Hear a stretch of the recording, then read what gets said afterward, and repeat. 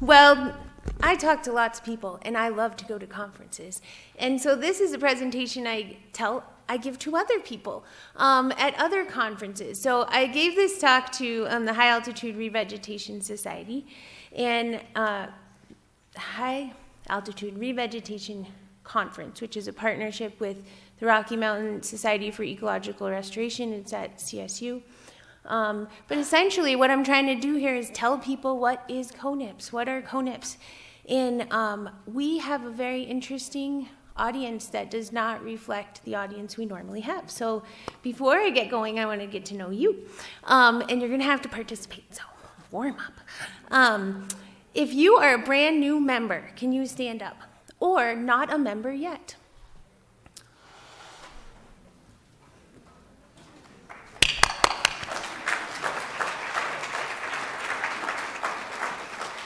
Welcome. We have, both in our virtual meeting and in the, sorry, I forgot to put this on the Zoom. See, I can do many things at once. Hopefully the Zoom people can see that now. What I am finding is that the more I reach out beyond our membership, the more people want us. They are hungry for the knowledge that we share when we hang out together. And so in preparation for this conference, I really invited everybody, not just our members. And across the virtual attendance and the live attendance, roughly 30% of the people here are not even members yet. So I hope you get to know them at lunch and really get to find out more about them. So before I go in with the slides, let's make some music together, okay? So I'm gonna ask you if you like to do stuff, and you're gonna make a response, a musical response, okay? So who here likes plants? Snap your fingers. Okay, now if you can keep snapping one hand, who here likes to go hiking? Pat your head. Now how about people who like to hear about the science of plants? Now you're gonna have to clap your hands. Yes, we love hearing about the science of plants. And do you like to socialize with your friends? If so, say thumbs up. All right, so we have a lot in common. These are the primary things that CoNPS does. And I also want to just warm us up, because when we had a 2020 member survey, right, we found that a lot of our members were older. But if you look around the room, I think that tide is changing. So I'm gonna ask you, if you consider yourself a baby boomer, raise one hand. If you consider yourself Gen X, raise the other hand, I guess. We'll put them down between, okay? That's me. And how about millennials? Raise your hand. How about whatever comes after you? Oh, yes. Elizabeth, stand up, please. This is my student. She's in my botany class. And I did not recruit Elizabeth. She came to a CoNPS event, and Kelly Ambler emailed me and said, yo, get on that. You know, this woman was amazing. And so I talked to Elizabeth. She's in my class, and she runs her biology club at her high school, because she's in a college course in high school. And so we're planning out a project to happen with her students in CoNPS. Oh, I have feedback from the virtual attendees. We've got lots of Gen Xers on there. I'm guessing they have children and didn't want to get a babysitter all day. And we have some boomers and some Xers and some millennials on there. So thank you to all for your participation. I'm really excited about our membership expansion, and it's just all about inclusion, right, and access. Now that someone is in a role like mine, I can just reach out to the world more, you know, I just tell people what we're doing. And this year we have gained on average per day 2 members. 2 members per day. And right now, last time I checked, which was about 48 hours ago, we had 1,652 members. Yes. So welcome to everybody, and I will fly through this because I want us to do some fun work before lunch. So I'm going to speak rather quickly, but this is how I introduce the organization, and since there are a lot of people here who need an introduction to the organization, here we go. We are a nonprofit organization dedicated to furthering the knowledge, appreciation, and conservation of native plants and habitats of Colorado through education, stewardship, and advocacy. So those words are important to understanding us later. We were first founded in 1976. It's the year my husband was born. Yay. And basically, it's just what it is today, right? We had a collection of academic people who were very interested in plant conservation. And so John Marr started us off as the first president of the Colorado Native Plant Society. We are run by a board of directors, and we have an operating committee, which is different than a lot of boards. Rather than officers, we work as a team. It's really a team mindset. So a subset of the board of directors is the operating committee, but we also have chapter leaders and committee leaders on the board. And we are recruiting new board members. We are recruiting chapter leadership.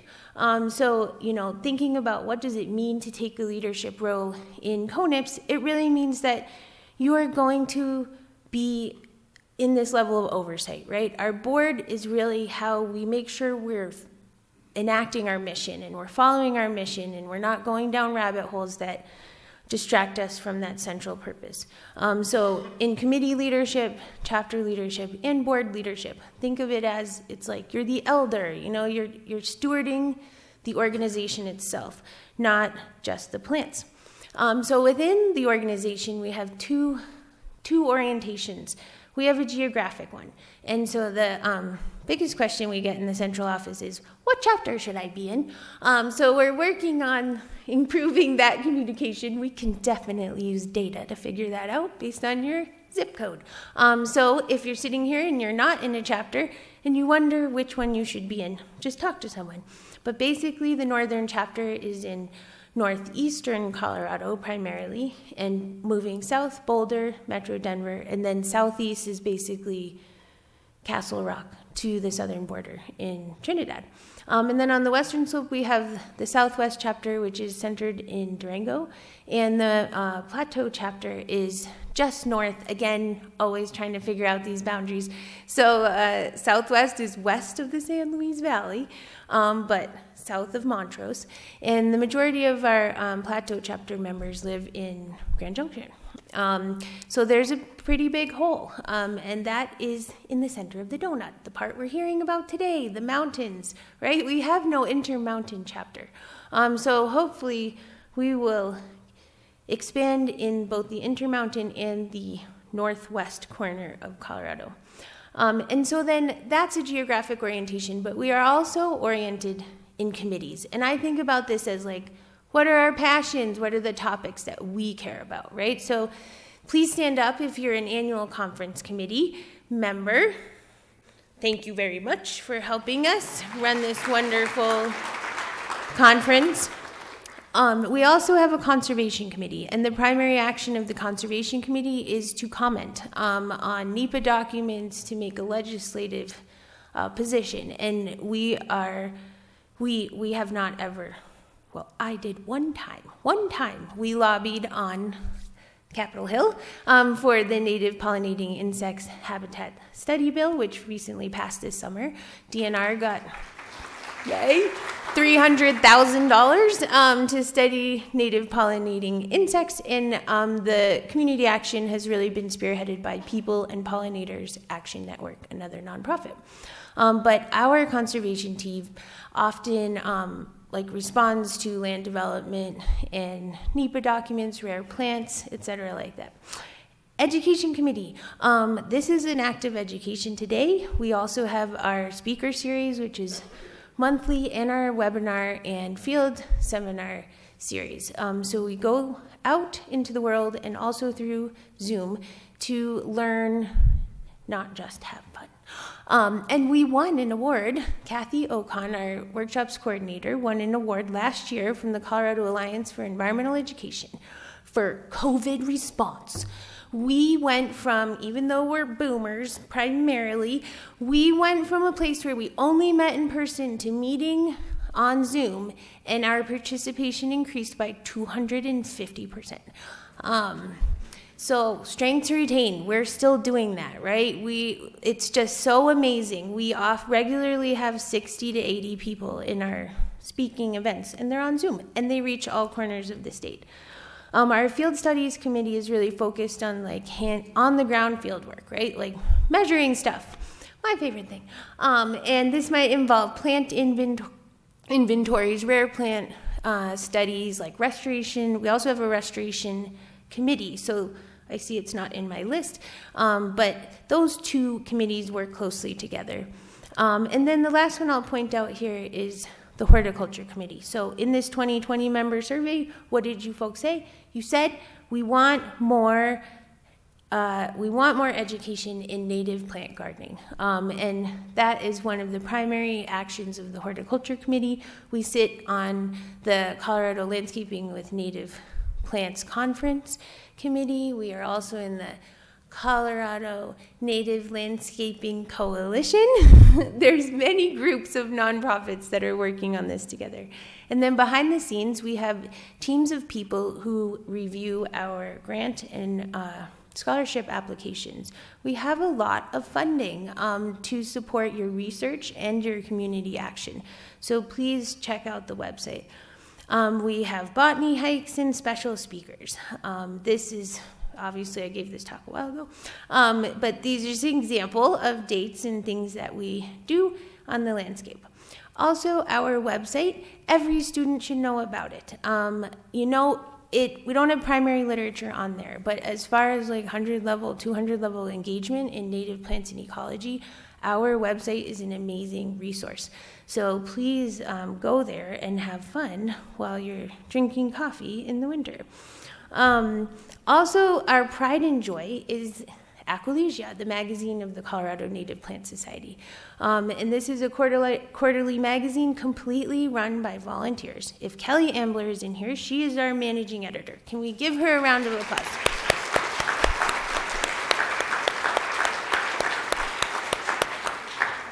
And if you are on the Aquilegia team, raise your hand or make yourself known. This is the most well-oiled team within CoNPS. These folks are professional operators of this magazine publication process, all the way from recruiting the authors to publishing it. And so please, if you have an article you would like to share, please reach out to us. And if you want to join the design team, I think it's a great opportunity, professional development, right? You're basically on a journal team. It's not a peer-reviewed journal, but it's pretty dang good. And so as far as for our grad students, I find this to be a huge resume builder. We also have a team of people who steward our presence in social media. If you do that, say hi. This is a big deal, folks. This is actually a huge deal because although we have 1,600 members in our Facebook group, we have over 10,000 people. And in our Facebook page, I don't know what the current number is, but roughly 4,000. So there's 14,000 people who are following us on Facebook, no matter what generation they're in, and we need help to continue to expand our mission by sharing our knowledge. And so I want to just tell you what are some of the solutions to some problems that we see facing our landscape that we heard today, right? It's a great follow-up after Tom's talk. So the main thing is we need to get seeds to the right place. And I did give a talk about my own research in a previous meeting, and you might be familiar. But essentially, you know, the loop in the restoration, the part that is not solved is the seeds. How can we provide the seeds at low or no cost so that restoration is a no-cost proposition, right? It doesn't have to always be that we need money to solve our problems. We can use our volunteers and our hands to solve the problems that we're facing in the restoration context. And we are doing this on the land by partnering with organizations, right? Partnering with nurseries, partnering with municipal horticulture departments, and working with our consulting firms and our academic partnerships. So closing the cycle. Essentially, native plant materials are not currently available, but we as a membership are making that possible. I am giving a talk at COSA on Monday, Colorado Open Space Alliance, with the city horticulturalist Alex Crochet, to whom we have given over, I don't know how many seeds, but he has now 7,000 native plants growing in our city nursery. In our city greenhouses. And those are all slated for demonstration gardens, for new landscaping code. We have one down in the Colorado Springs, and through the Front Range this is happening. So turning our seeds into plants that are going into demonstration gardens, turning our seeds into restoration opportunities. We also got an Aiken Audubon grant to do woody stem propagation, which is going really well for the riparian species development. And also Alex and I are basically on a traveling road show. You know, next week we are bringing plants to nurseries on the western slope and helping them to know how to propagate these plants so that in 2023 we can have a plant sale in our western slope chapters. Yay. And when I do my research, this is me, this is my personality, right? And I am a Dr. Gaddis, but I'm very approachable. And so down here on the left is my research site. Rocky Mountain Field Institute volunteers went in there with rakes, scarified the soil, and threw these native seeds down, and we put a light cover of free city mulch over it. Okay, I did not think this was going to work. I had just moved here from the mountains, right? So I'm a bit more familiar, and I previously had studied riparian ecology. This works, man. Restoring the seed bank is working, and we're seeing it work in horticultural contexts, in natural contexts as well, and also in our efforts to plant the seeds in the nurseries. And so everything we've been doing in these realms is really helping to meet lots of federal strategies. So something was just mentioned in the last talk about how do we get the seeds. So there is now a national revegetation strategy. And this has been promulgated by Biden, and like the Forest Service, USDA, all sorts of agencies have lots of money now. And actually we just got a huge contract to collect seed with the Forest Service to answer the National Revegetation Strategy. So look for more fun projects in that realm, both horticulture and wildland restoration. Also, you know, Kathy, our workshop coordinator, she's a highly accomplished education professional, and I am working with her especially to expand our youth programs, because that was another thing that came out of the 2020 member survey was you folks think we should be talking to young people, and we're doing it. So we're doing our best. So we are running a pilot curriculum right now at Camp Shady Brook, and in the shoulder seasons, Camp Shady Brook has school groups that come up. This is in Deckers in Douglas County, and this is all the pictures on the right side. These students came up, they learned about native seeds and restorations and what does it mean to be native, and they collected seeds, used hand lenses. It was very exciting. And we trained people who work at the camp to run the curriculum. So as I stand here now, someone else is teaching the program for us. Which I think is great, because in all these engagements, CoNPS should maintain the position as thought leader, right? We can't do the direct service for all the places, but we can take the fact that we know more about native plants and really lean on it, you know, pat ourselves in the back and reach out to other organizations and say, oh, you want to teach a program about plants? Well, here's how you could do it. And this is all to standards and whatnot. And then on the left side, you can see my own college students, because yes, this is not my full-time job. I teach at UCCS, Resource Management and Conservation. These are my students right now. And they met up with one of our nursery partners, and they implemented a native grass garden at the nursery. They learned a bunch about our new landscaping code and policies.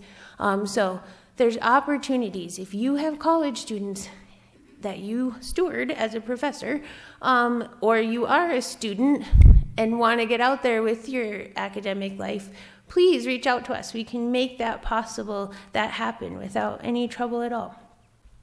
And in COVID times, not only did we increase participation 250% with our webinars, we really got into like technology-based citizen science. And so we participate in both iNaturalist and Budburst Phenology project, another opportunity for everyone involved. So if I haven't made you super excited yet, I hope that you will consider getting involved after this meeting. Oh, sorry, these are older slides. Our next event is on the 25th. Kate Hogan will be giving a talk in our special speaker series. And the last thing I just wanted to show you was, at any time, you can just not talk at the microphone. Hold on one second.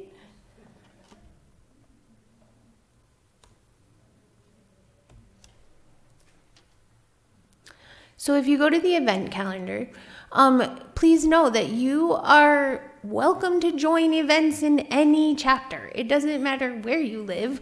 Just go look at this calendar, and if you have a day off, you have something to do.